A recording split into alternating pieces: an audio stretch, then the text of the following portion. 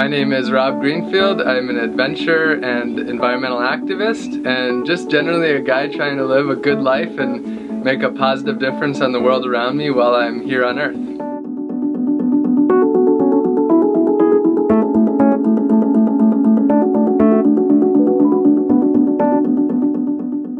The reason I'm doing this project right now of growing and foraging 100% of my food for a year is because I believe that our current globalized, industrialized food system is destroying the very world that I love and that everybody around me loves.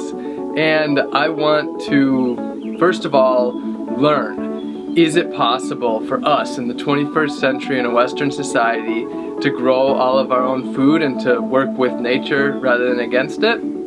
And I, at the same time, want to show an alternative to this destructive system that we have going now and show people this is a different way and inspire people not to grow and forage 100% of their food, but to take some small steps, to start to grow a little bit, to plant one seed, to plant one fruit tree in their front yard, to join their community garden, to go to the local farmers market and support local farmers. That's what it's about. I do sort of extreme things with the intentions of inspiring people and educating them and getting them to join me on this adventure in life.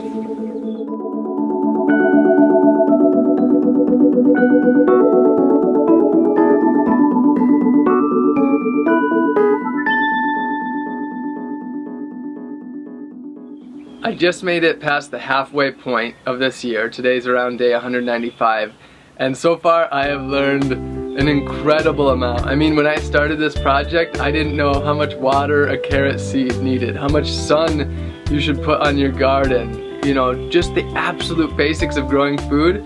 I was pretty clueless, and after 10 months of preparing, I got to the point where I could now be growing and foraging 100% of my food.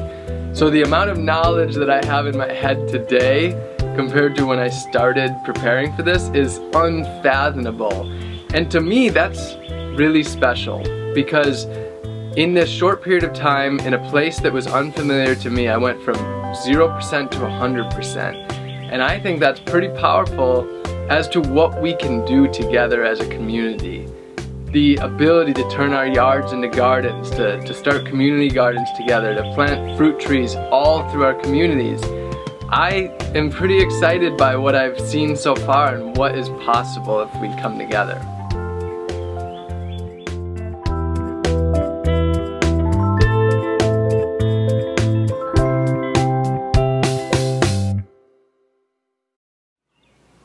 I think for people that are wanting to get out of the rat race, you know, are feeling stuck, one of the biggest suggestions I can give is not necessarily what people would think of.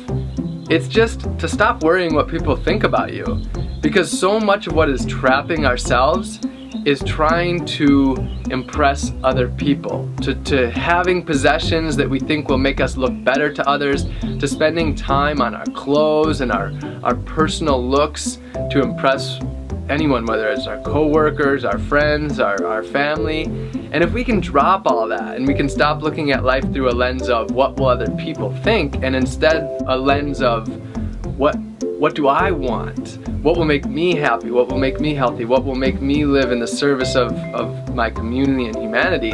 It changes everything. Simply looking at life through how can I be of benefit to the world instead of what will people think about me? And that changes everything. It frees ourselves from ourselves. And that's, for me, the biggest breakthrough that I ever had was just when I said, it doesn't matter what people think anymore. I'm just gonna do what I feel is right. I don't have a mission statement per se, but my mission is pretty simple. To try to live a good life while I'm here and to try to have a positive impact on the world around me.